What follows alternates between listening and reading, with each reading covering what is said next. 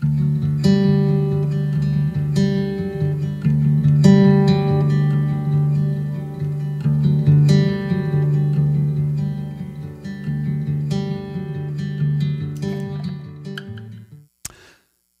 going to start a brand new series today, and this series has kind of been born out of a growing reality that I've been facing, that I've been seeing kind of show up in our lives, and I wonder if you've seen it too in our community.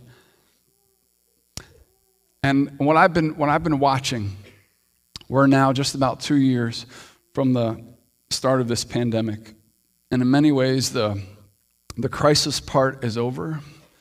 The survival part is kind of over, but we're just beginning to learn the impact of COVID on our emotional health and on our relational health.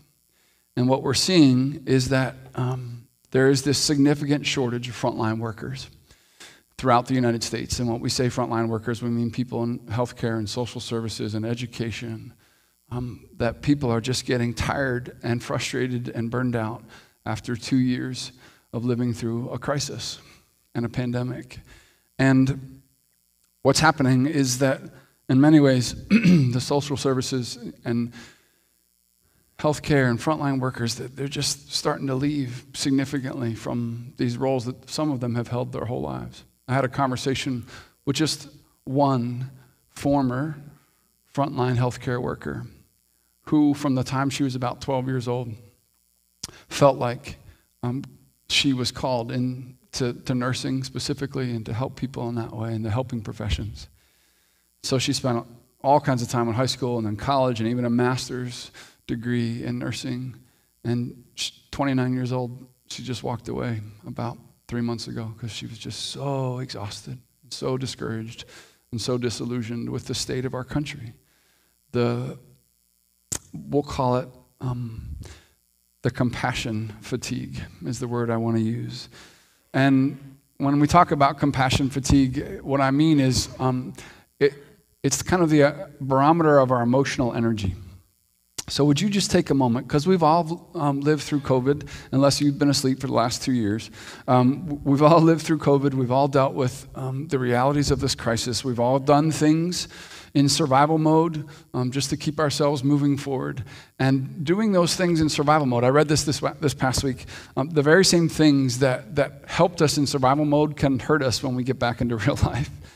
And so let me ask you, and just for you personally, I'm not going to ask you to put your hands up or to text me anything, but where would you put yourself on the scale of compassion fatigue in your own life?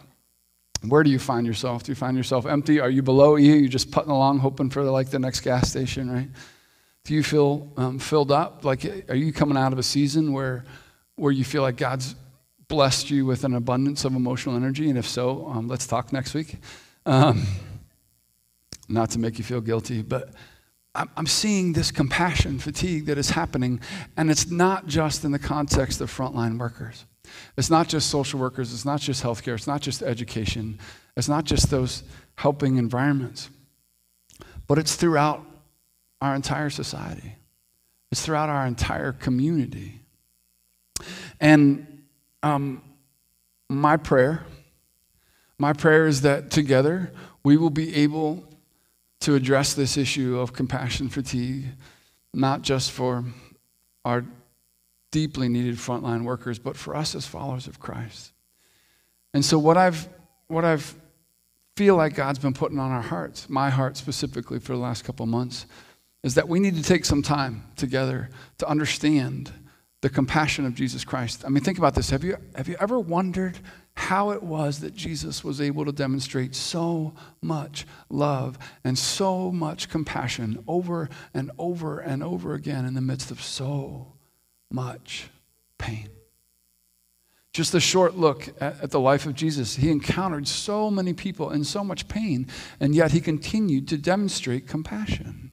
And that's what we're going to spend the next 5 weeks looking at this morning. I want to give us a definition for compassion fatigue. I found this actually on one of the U.S. government websites, and it says, compassion fatigue is stress resulting from overexposure to at-risk or traumatized individuals. So I don't know if you know this, but for the last 2 years, most of us, in some way, shape, or form, are at risk or traumatized. And so if you've been around humans and at all in the last 2 years, you probably have had some exposure to at-risk or traumatized individuals. That when we go through a worldwide pandemic, when we begin to have the scarcity mindset around toilet paper and gasoline and bacon, right?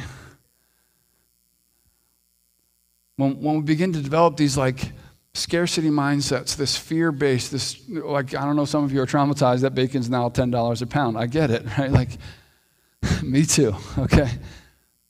But in many ways, shape, or form, when you just read the definition for compassion fatigue, now, not all of us are frontline workers. Not all of us work in healthcare or social work or education. But the reality is, in some way, shape, or form, we've all experienced, come into contact with, and perhaps being overly exposed to people who are at risk or traumatized as a result of COVID. The question is, what do we do next?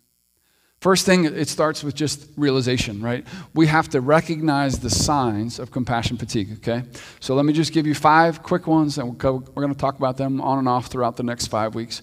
But the first one is that we have an intense and prolonged sadness or grief. Does that feel anything like the last 2 years for you? If you've got this unrelenting sadness, this unrelenting grief, it might be, now I understand that not every sadness or grief is a direct result of compassion fatigue, but that's one of the signs. Here's another one. Avoidance of people who are hurting. We don't do this, do we?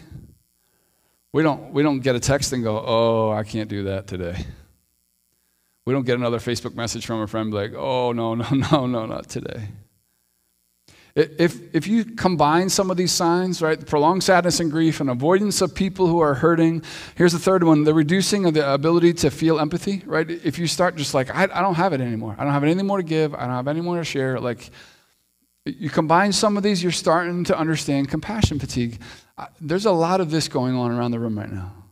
Is this resonating? I'm just wondering. Is this what you're experiencing? Because this is what I've been experiencing over the last couple of years. Here's the fourth one. Overly negative reactions, right? If you look for a hyper negative response to just a normal situation, guess what? You might be in compassion fatigue. And if you're sitting next to your spouse that needs to hear this one, try not to hit them, okay? Try not to elbow them, right? It's Mother's Day, so be happy or something. But when we have this like unusual response to a usual situation, that's the way it's described, right? When we have an unusual response to a usual situation, either we're hypersensitive or we're not sensitive enough, right? Chances are we're going through some compassion fatigue. Here's the last one. Persistent emotional and physical exhaustion. No matter how much time you take off, no matter how more intentional you are with your own emotional health, even if you just come back from vacation, a week later you're like, I'm exhausted, right? Combine all 5 of these and you may have some form of compassion fatigue. Okay, can I just ask openly and honestly, how many of you would say you have 2 or more of these experiences in your life right now? Okay, let me see, 3 or more experiences on a regular basis? 4 or more? Okay, 5 or more, just so I know. 6 or more, okay. Coming up with your own numbers, like I got a 7, 8, and 9 I can tell you about. My guess, I'm going to retract that statement. I don't mean my guess. What the Holy Spirit is whispering to me is that many of us are caught in this cycle of compassion fatigue. We're tired. We're lonely. We're hurting.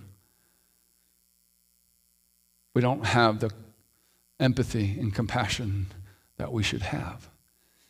And dear friends, when empathy and compassion breaks down in a society, do you know what happens next? Trust is gone. You see, I believe that compassion is the commodity that builds trust. That when we demonstrate compassion, when we genuinely care for others around us, it builds trust. But when society loses trust, then we stop believing in the people around us. We stop believing in the dollar. We stop believing in the justice system. We stop believing in the education system. We stop believing in the healthcare system. Does that sound anything like what we're going through right now? When compassion drops society-wide, when compassion falls, trust falls with it. And when trust falls, what do? How do we rebuild trust in a society that no longer has compassion for each other and no longer has trust? Here's my prayer. Here's my hope. Here's a saying that you're going to hear me say over and over and over for the next 5 weeks. We must understand the compassion of Jesus Christ and tap into the compassion of Jesus Christ if we're going to combat this compassion fatigue, if we're going to rebuild trust in our communities. And I don't have it to give to you, okay? I'm just going to say it out front. I have, in one way, shape, or form, 4 or 5 of those kind of symptoms in my own life on a regular basis over this last 2 years, consistently. And so I don't have any more compassion to give you, dear friends. And I say that humbly because I'm in the compassion business. I'm what you would consider a non-traditional frontline worker. And in and of myself, I don't have any more compassion to give. And many of you I've had this very same conversation with.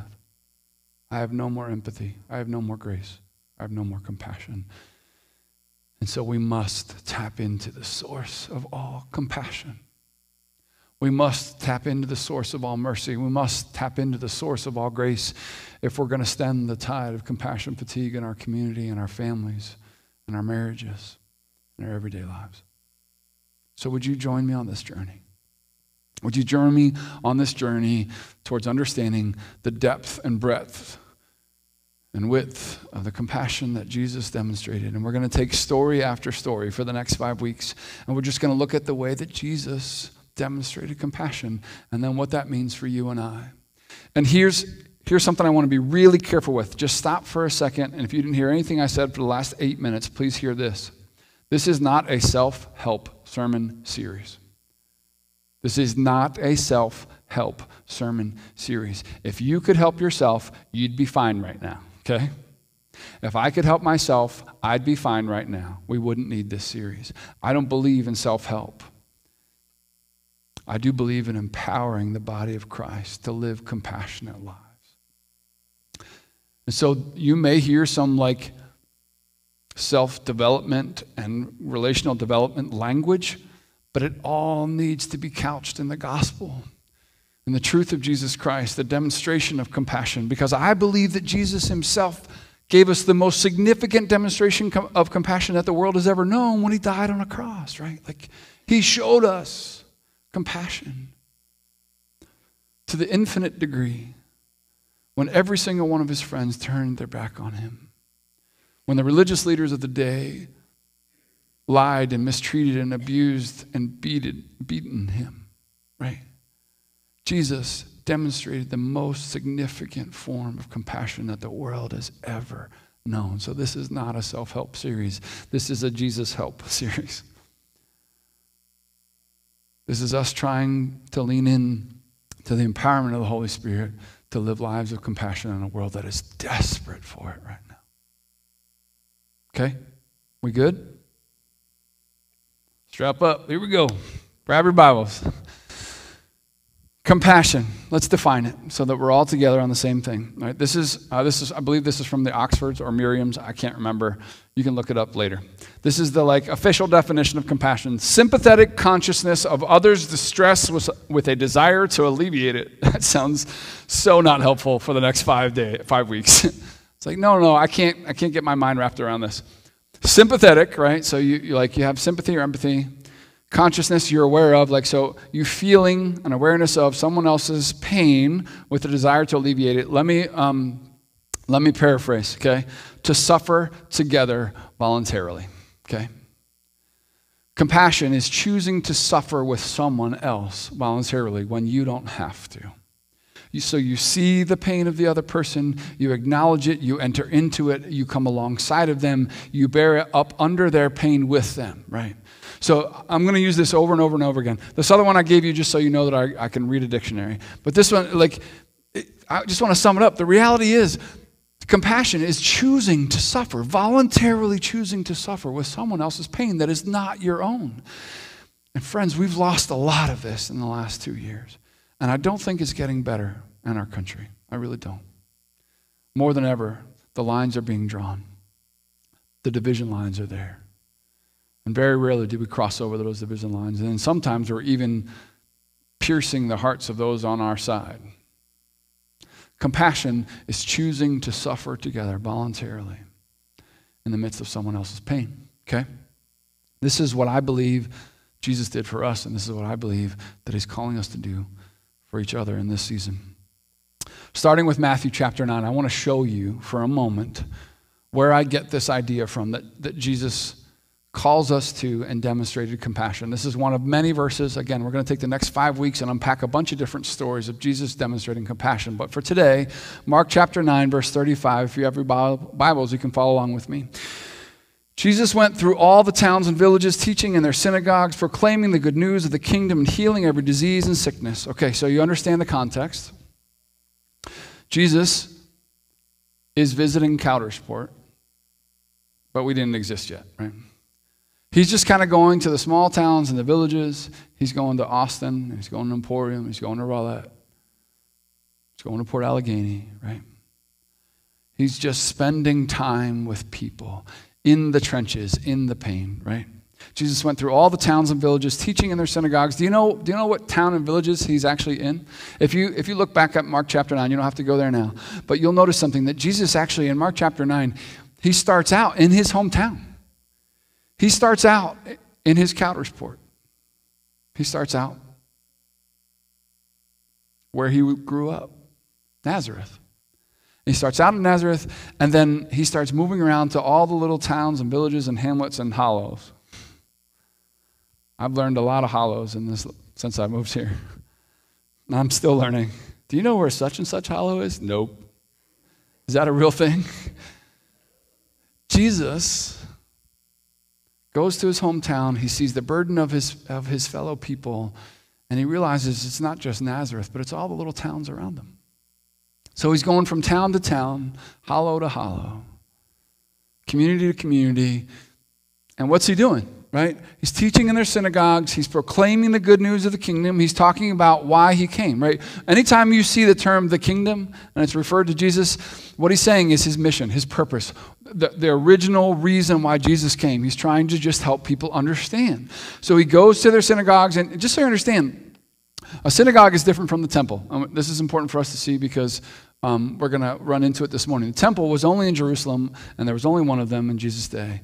But synagogues were like these little tiny versions of temples in all these different little towns. So he went from Emporium Alliance Church over to Port Allegheny Alliance Church over to Coudersport Alliance. He was going from like little synagogue to little synagogue with one purpose, right? To help people understand why he came, the kingdom of God, right? And here's the second purpose: healing disease, every disease and sickness. That's a really broad statement, but like he's a frontline worker before we had that term, right? He's going into community after community. He's like an itinerant doctor, community to community, explaining the purpose of the kingdom and healing every disease, okay? And then looks what happens. Jesus, as the frontline worker, when he saw the crowds, he had compassion on them. There's that word.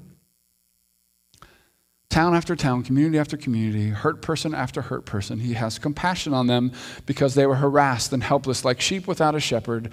Verse 37, what's he do? Then he said to his disciples, the harvest is plentiful, but the workers are few. Ask the Lord of the harvest, therefore, to send out frontline workers into his harvest. Now, I know I added a couple extra words there. I know I'm extrapolating a little bit of scripture, but stay with me. I mean, when you go all the way back to verse 35, Jesus was living out his mission, but in living out his mission, he became a frontline worker. He was on the front lines of the hurting and the broken and the lost and the scared and the sick and the diseased. He was on the front lines of those who had had generations of brokenness in their families. He was on the front line of those who had been tormented by demons. Jesus really was our modern day version of a healthcare worker on the front lines. But the one thing was different, right? He wasn't doing it on behalf of UPMC or Charles Cole or the Potter County Human Services. Jesus was ministering on behalf of the kingdom, this eternal purpose that God had sent him for. And in his ministry, he's just overcome with compassion, meeting person after person, family after family, hurt person after hurt person. And it just wells up inside of him, this compassion, because he sees that they're like they cannot help themselves. And then he prays, right? He says to his disciples, and this is almost like he's speaking to you and I, but also praying it out loud. The harvest is plentiful, but the workers are few. Ask the Lord of the harvest, therefore, to send out workers into his harvest field. Okay, I want to go back to this one word, compassion.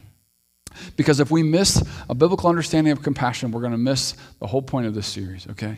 So I want to take this word and I want to take it apart for you for just a minute. Because it's a very unique Greek word. It only happens about 9 times in Scripture total.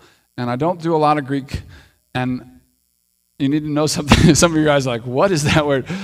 Greek is not, this is Koine Greek, it's ancient Greek, and it's not a spoken language anymore, but I'll try. Esplanchiste. Okay? That's how I'd say it if I was in Greek class. Esplanchiste. This word, compassion, there's some really neat things about the language, the Greek language. And that is that it's got a lot more tenses and it's got a lot more nuances than the English language.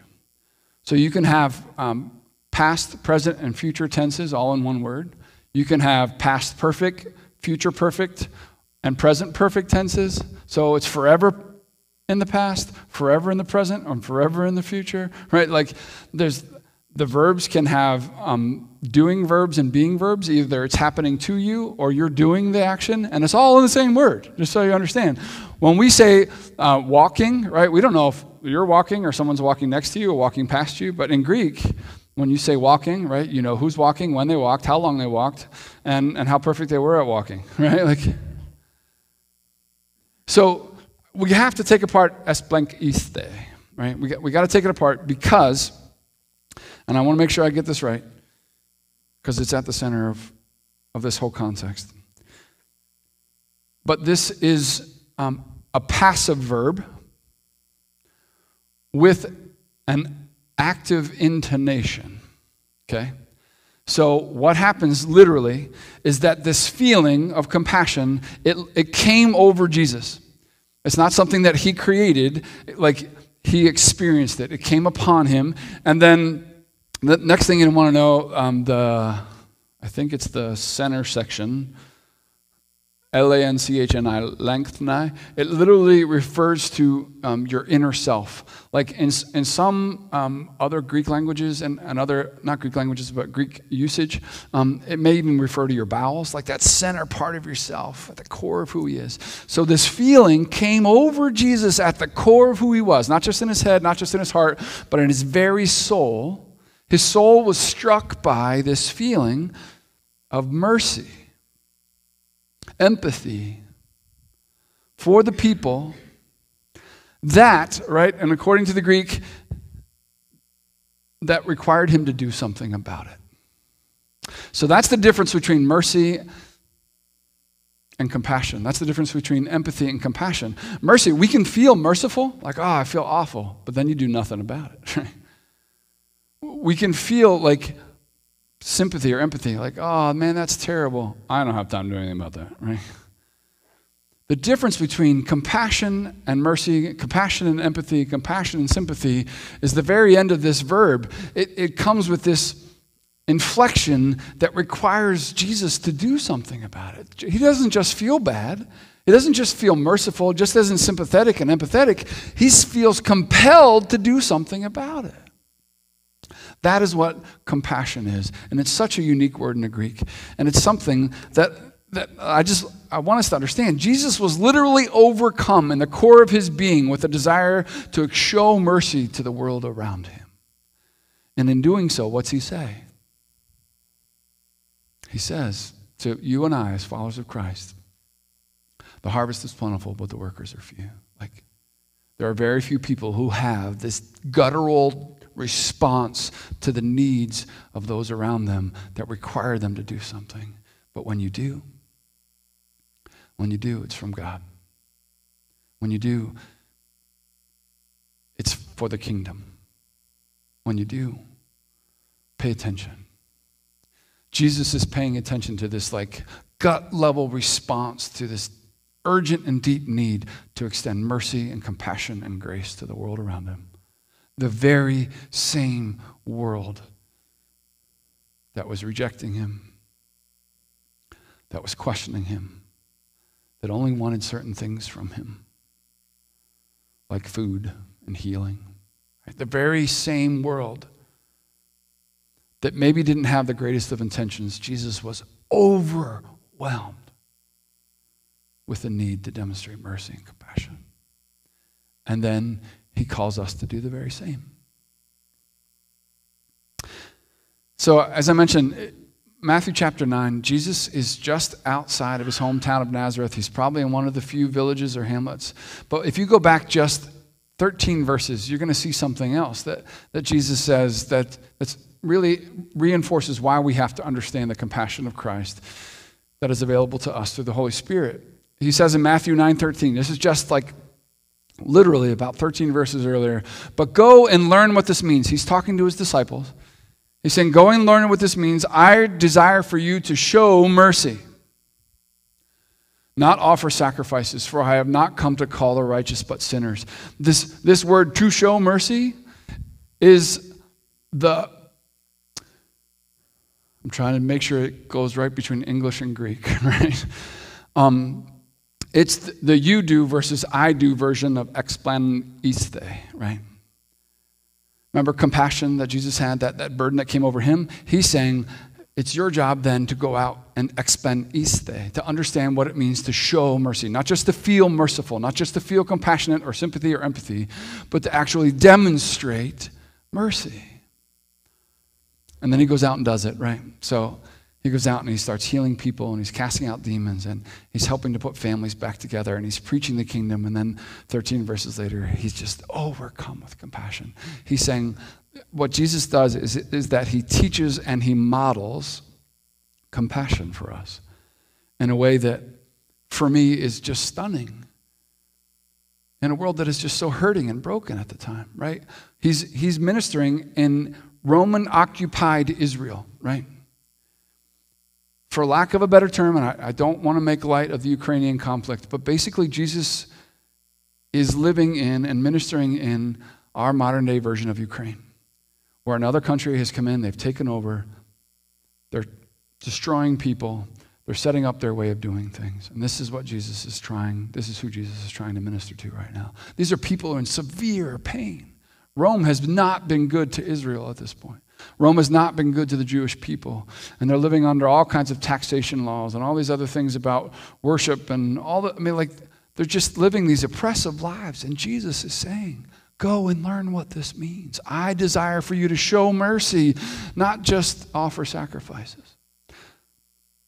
Not just tithe on your time or your money, but demonstrate mercy. Explaniste. This is the calling that Jesus puts upon his disciples and you and I in the midst of a really painful situation in the midst of Israel. Not all that different from what we're experiencing in our world right now. But why? Okay, so let's just pause the narrative for a moment and ask the question, why does this matter so much to Jesus? Why does the demonstration of mercy and empathy and sympathy matter so much to him? Right? Yes, he's doing it in everyday life. Yes, he's healing the sick and casting out demons. And yes, he's preaching. Right? He's doing all those things. But I believe it's a much deeper reason. I believe that Jesus is desperate for his closest followers to demonstrate compassion, because when we demonstrate compassion, we are demonstrating God himself. Okay? I'm going to say that again. When you and I demonstrate altruistic, genuine acts of compassion empowered by the Holy Spirit, what we're doing is we're demonstrating God himself to the world. And let me show you all the way back in Exodus, okay? So let's rewind it's probably a couple thousand years, at least 1,500 years at this point.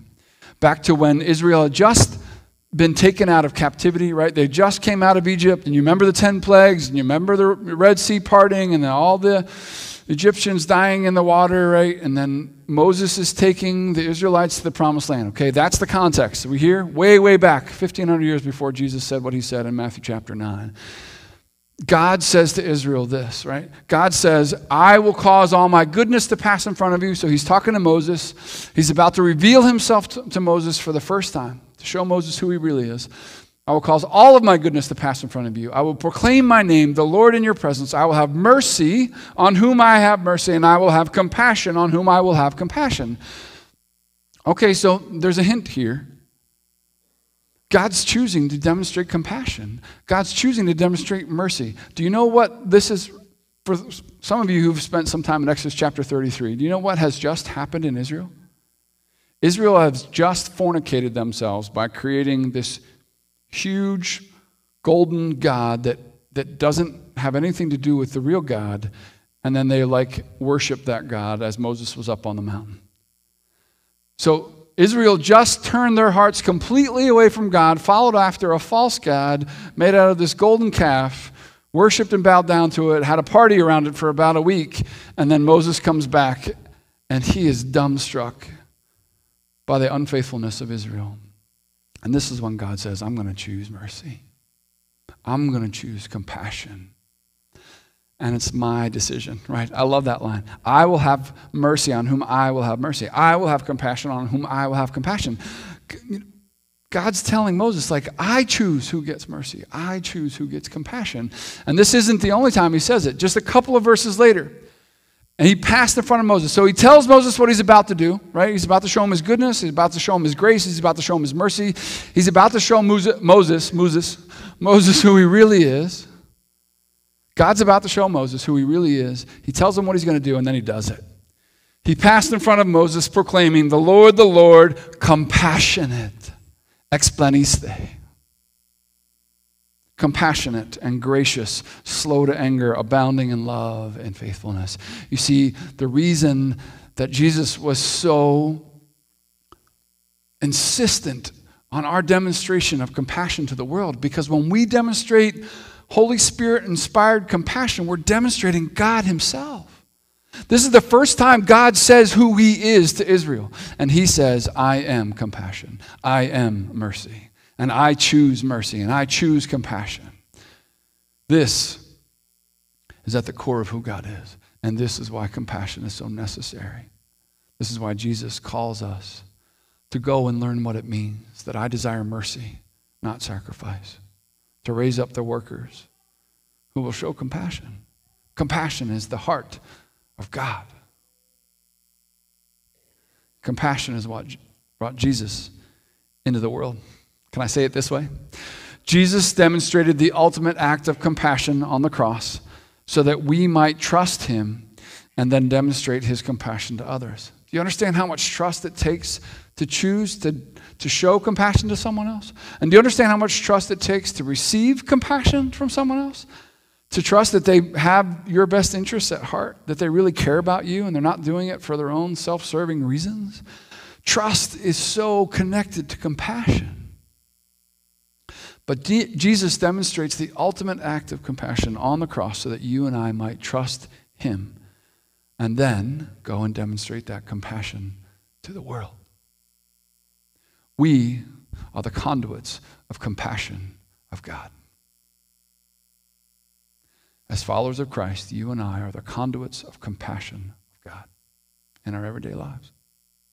All because Jesus chose compassion when it would have been easier to say no, when it would have been easier to walk away, when it would have been easier for God to just wipe out a couple million Israelites in the middle of the desert after they had wandered away from him. Over and over and over, God chooses compassion for us. And then Jesus calls us to demonstrate that same compassion. That gut level, core of your soul, have to do something about this pain around me. But not on your own, dear friends. Be careful here. Because this is where the self-help and the, I'm important, I got this figured out, I'm going to show compassion. It's easy temptation for us, especially people like me that have spent their whole lives in kind of frontline work, right? Where my identity is tied in the amount of pain that I can endure and the amount of people I can help. That, just so you know, that's me, if you were ever wondering. Most of my identity and most of my insecurities lie around the amount of pain I can endure and the amount of people I can help, right? So be careful here. That what Jesus did on the cross was demonstrated the most beautiful, eternal form of compassion so that we would trust him and then be empowered to demonstrate compassion to others. And this is why compassion matters in this season, in the midst of so much compassion fatigue. But what do we do? So let's bring it back to modern day. What do we do after a 2-year pandemic? Well, we fought over just about everything, and we continue to fight over just about everything. I feel like every time I log on to social media, it's another thing we're going to fight over. Oh, we're fighting over that now? I didn't know. Thanks for letting me know. That's the new fight, right? It's like we all put on these gloves and we just decided, you know what, I'm going to fight my way out of this pandemic. Now we're out of the pandemic and we don't know how to stop fighting. And the compassion is killing us. The lack of compassion is killing us. So that's the goal of this series. The goal of the series is, I wish in the 7 minutes I had left, I could tell you how to do this, that I could tell you in 7 minutes or less how to live out the compassion and a compassion fatigue society. I can't. But it's my prayer that over these next 5 weeks we'll learn it together. But I do want to share 2 verses with you today before you go. These 2 verses will be the core of the next 5 weeks. And these 2 verses have the beginning of the answer of what it means to live the compassion of Jesus Christ in the world around us, okay? 2 Corinthians chapter 1. Oh yeah, I forgot. How's your compassion fatigue, right? Like this is what we're in, right? 2 Corinthians chapter 1 addresses compassion fatigue. 2 Corinthians 1 verses 3 through 4. This is Paul speaking to the church at Corinth, fairly far into his journey as a missionary, right? This is pretty late in his life. He's friends with the people of Corinth. He's had problems with the people of Corinth. They've been fighting over a whole bunch of stuff. Maybe it had to do with politics, or maybe it had to do with gasoline, or maybe it had to do with diapers. Who knows, right? I don't know if they had diapers back then. But Paul's coming out of this season where he's fighting like crazy, both for and with the people of Corinth. He's trying so hard to help them understand. This is what he says. 2 Corinthians 1, 3 through 4. Praise be to the God and Father of our Lord Jesus Christ. This is the very first part of this letter that Paul's writing to Corinth. The Father of compassion. What does that sound like, please? What does that sound like? Exodus, maybe? 33 and 34? I am the God of compassion. I am the God of mercy. I will have mercy on who I have mercy. Like Paul is appealing to this reminder, this truth, this core of who the Jewish people are to understand that God is the God of compassion. Praise be the God and Father, our Lord Jesus Christ, the Father of compassion, the God of all comfort. Whoa. This is another word. Compassion is explaniste, right? That's the one in Greek. And then when you get down to the word comfort, it's really like, the best way to describe it, it's compassion in action. And the word is paraklesos. Paraklesos in Greek means comfort or compassion. Do you know another word for the Holy Spirit in Greek is paraclete? It literally means to come alongside. To bear another's burdens. So what Paul is saying, he's appealing to the God and Father of our Lord Jesus Christ, the Father of compassion, the God of all comfort, who comforts us, right? So there's 3 different verbs that are happening here. Versions of a verb, right? We've got comfort. God's comfort is comforting us so that we can comfort those around us. It's parakleos, parakleon, and parakleon. So we get comfort. God is the author of all comfort, coming to us so that we would be the conduits of comfort, compassion, mercy, and grace to those around us. And then he goes on for somewhat, at least another 5 or 6 verses, but then you could argue throughout the rest of the letter to explain what compassion looks like in the midst of compassion fatigue, to explain what it looks like to show mercy and grace to a world that may not deserve it. So the core truth I want us to see and understand this morning is that I'm not asking you just to be nicer to people around you. I'm not asking you to just to feel more merciful, right? To have more sympathy or more empathy. That would be like pretty self-generated, and it wouldn't last very long. And you'd be pretty mad at me at the end of the series. What I'm inviting you to do, what I'm asking you to do, what I'm begging you to do with me is to tap into the God of all comfort, who comforts us so that we could comfort those around us. Compassion cannot come from us. It must come from the empowerment of the Holy Spirit. Because Jesus demonstrated the ultimate act of compassion so that we might trust him, so that we might lean into his compassionate love and grace, and then share that compassion with those around us. I like the way that his name is Nabil Qureshi. He's an Alliance pastor, and I love the way he describes the effect that the compassion of Christ has on us. He says, renewed by the restoration of Jesus, renewed by the restoration that Jesus has brought in us, we desire to lift up the abused and restore the broken. He transforms our hearts, and we in turn are empowered to transform the world around us. Friends, that is what it means to tap into the compassion of Christ.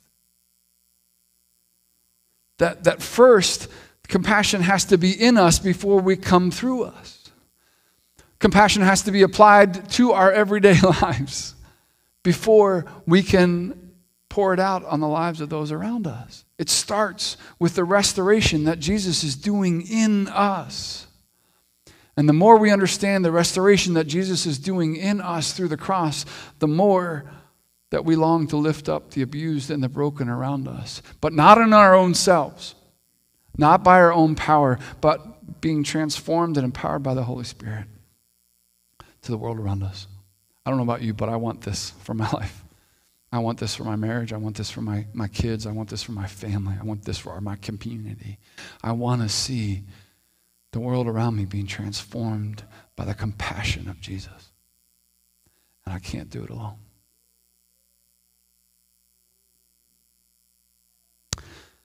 So here's a recommendation for you.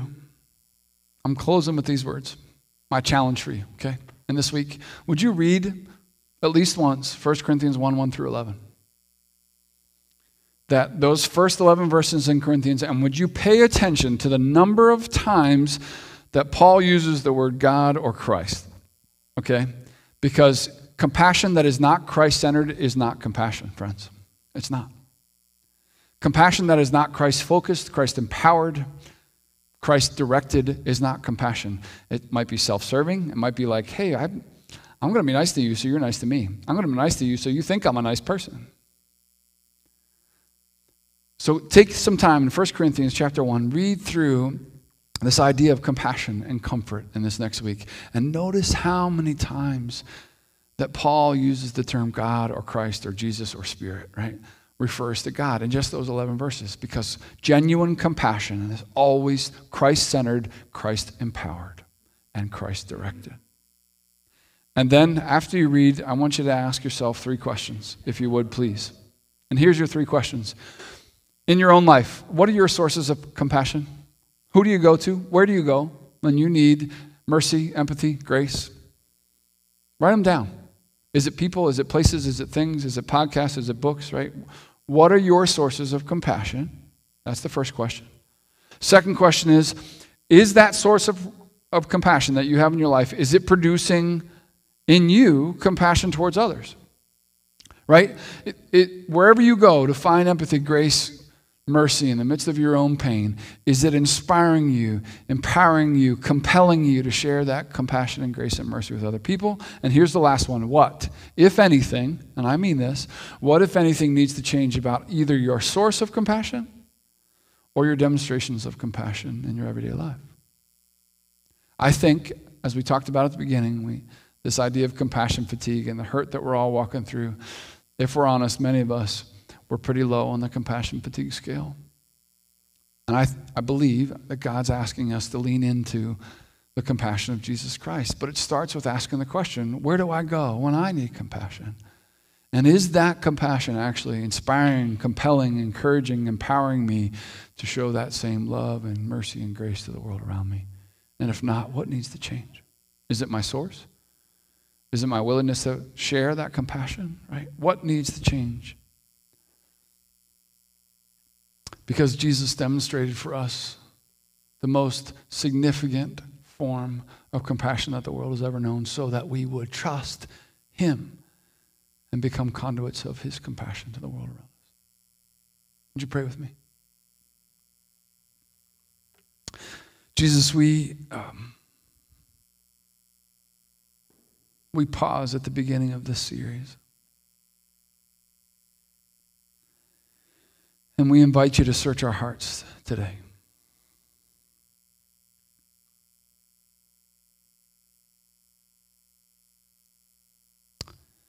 Jesus, we invite you to look deep within. Would you help us to see ourselves as you see us? Would you give us the courage to be honest about where we are in our own compassion fatigue?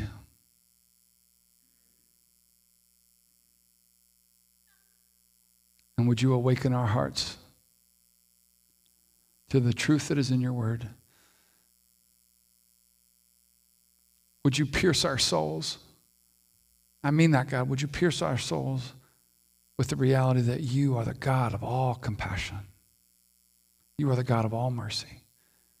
And that you're calling us to be conduits of that compassion and mercy today.